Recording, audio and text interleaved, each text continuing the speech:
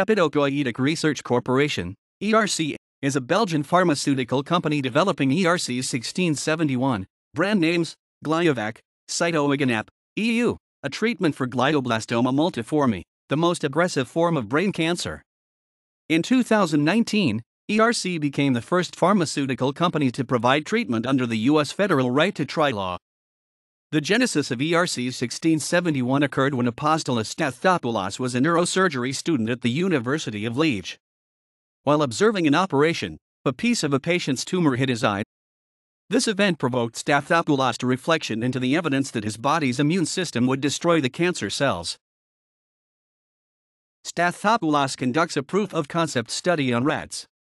The study finds that the combination of syngeneic and allogeneic glioma cells injected into rats with growing tumors reduced the size and even eradicate them of the existing tumors and prevented the formation of new tumors. Stathopoulos patents the technique and founds ERC to develop the treatment for humans.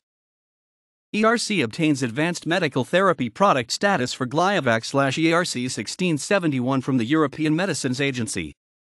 It creates a tissue bank for proliferative tumors and a good manufacturing practice compliant production facility in Schaik, Netherlands.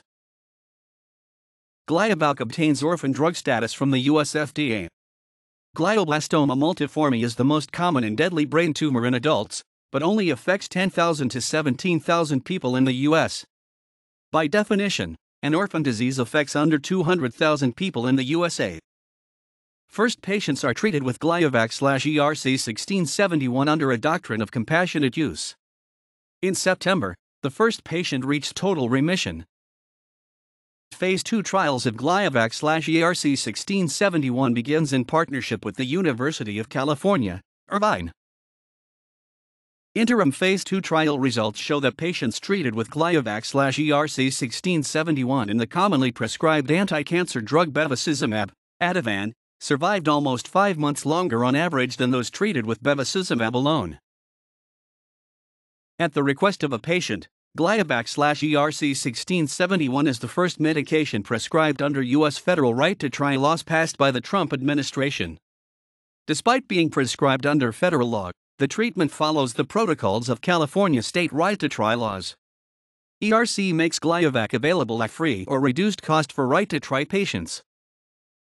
ERC submits a European Medicines Agency marketing application authorization for ERC 1671 under the brand name Sitoiganap. A second trial site opens at Harvard's Dana-Farber Center for Immuno-Oncology. ERC begins development of a COVID-19 vaccine called COVIDvac based on Gliovac technology. Apostolos Stathopoulos, co-founder, CEO, is an MD/PhD neurosurgeon trained in Belgium. He is Chief of Neurosurgery Service at the Henrietuna Hospital in Athens, Greece, visiting professor at the Department of Cell Biology and Immunology of Wageningen University and adjunct associate professor of neurological surgery at the Keck School of Medicine of the University of Southern California. He serves as co-director of International Immunotherapy Cancer Center. For pioneering treatment under U.S. federal right to try laws, Stathopoulos was named Humanitarian of the Year by the Abigail Alliance. Thomas Chen, co-founder, CMO, is an MD/PhD neurosurgeon and professor at the University of Southern California. He is one of the few fellowship-trained spinal surgeons focused on spine cancer. Virgil Shims, PhD, Chief Scientific Officer, is the registered qualified person for Gliovac/ERC 1671 in the EU. Joe Elliott is the head of ERC USA, ERC's US subsidiary. Vince Dell, co-founder ERC USA and CFO. Dr. Bernard Allium, co-founder and CAO. Bernard Quester, Vice President. Sitoiganap, EU/Gliovac/ERC 1671 is an immunotherapy vaccine that trains the body's immune system to attack a glioblastoma, brain tumor, using cells taken from the patient's own tumor, along with tumor cells from 3 other donors. Unlike most vaccines, it is only given to patients who have already developed the disease, rather than prophylactically. By receiving tumor cells from different people, the patient's immune system is exposed to several different tumor-associated antigens, TAA, or proteins, minimizing the chance the tumor cells might escape from the body's defenses. It also is believed this approach will trigger a stronger cytotoxic T lymphocyte, CTL, or a cell-killing T cell, Response against the TAA on the patient's tumor. In the first group of 9 patients treated under the compassionate use doctrine, 100% survived for 6 months compared to only 33% in the control group. At 10 months, 77% survived, compared to 10% in the control group.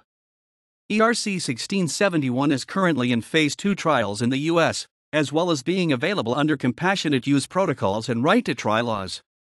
According to the Innovation Observatory of the UK's National Health Service, the key principle underlying this particular vaccination approach is the use of a broad set of tumor antigens, derived from freshly resected whole tumor tissue, not only from the patient under treatment, but expanded to include the same from 3 independent GBM tissue donors. This multivalent array of autologous and allogeneic antigens is expected to reduce the chance of immune escape, which can emerge from antigenic loss or active major histocompatibility complex (MHC) downregulation, and is more likely to occur when using a single or limited antigen-targeted immunotherapy. The future promise of this treatment might also rest in the ability to combine it with bevacizumab, and potentially with immune checkpoint inhibitors, an option that will allow more powerful immune activation in the periphery as well as more aggressive local tumor immunological targeting and destruction.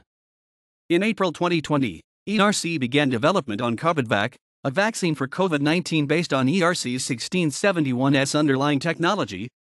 References